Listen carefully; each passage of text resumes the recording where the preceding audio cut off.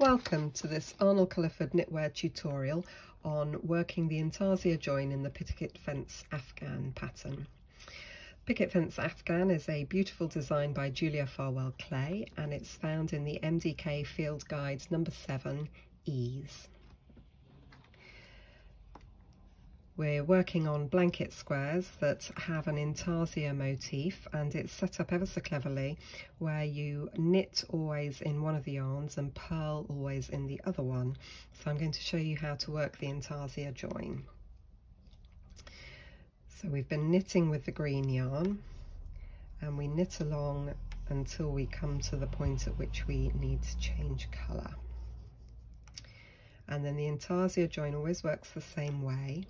You put the old yarn that you've been working with over the new yarn that you're picking up, and then you bring the new yarn to the correct side of the work ready to continue along, because you're going to be purling now with this yellow yarn.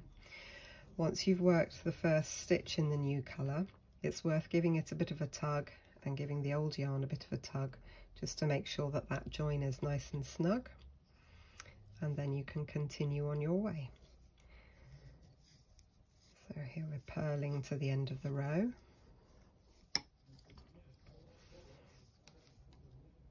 And I'm going to show you how the join is worked on the wrong side rows of this section as well. So we're going to purl with the yellow yarn still.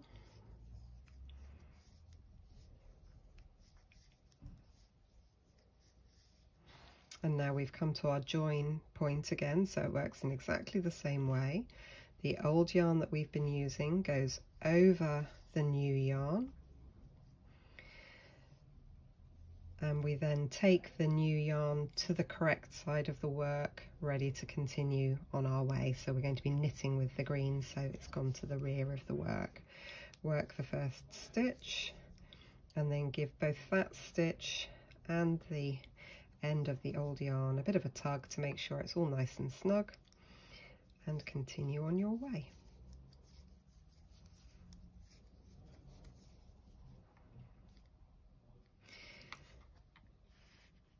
That's the wrong side, and here's how it looks on the right side.